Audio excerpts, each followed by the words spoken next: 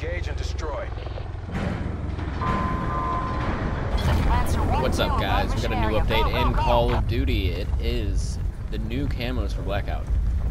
Basically, what you have to do is you have to redeem 5 spray paint cans. That's the first challenge. I don't know the exact locations, considering it just came out 10 minutes ago.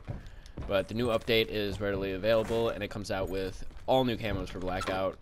They brought back some camos such as Blue Tiger, Urban, all from MW2. Like, they're pretty sweet camos, so I highly recommend going in, finding the spray paint cans, and getting yourself some new camos.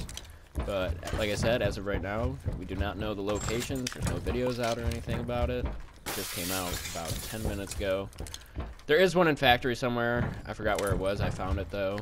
I think it's somewhere on the roof of this building. Or it's right here. There you go.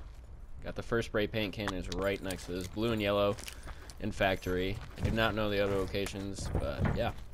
Go in Blackout and get yourself some new camos. Here are all the camos you can get.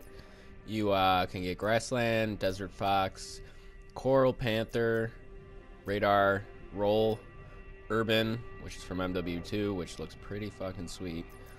Platoon, pretty gay. Frost, not bad.